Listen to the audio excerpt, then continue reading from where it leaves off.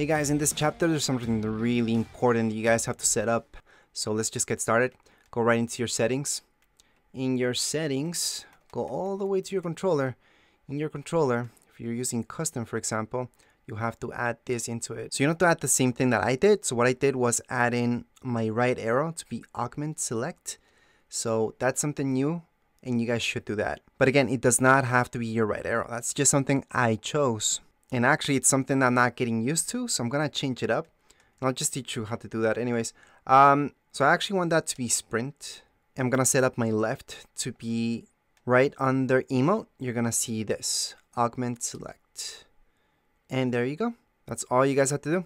So inside the game, finally, you guys can use those superpowers, kinda. So we're gonna go back and that's it. Anyways, if you guys have any questions, comments, you can write them down here in the comments area. Don't forget to subscribe and like. Thank you.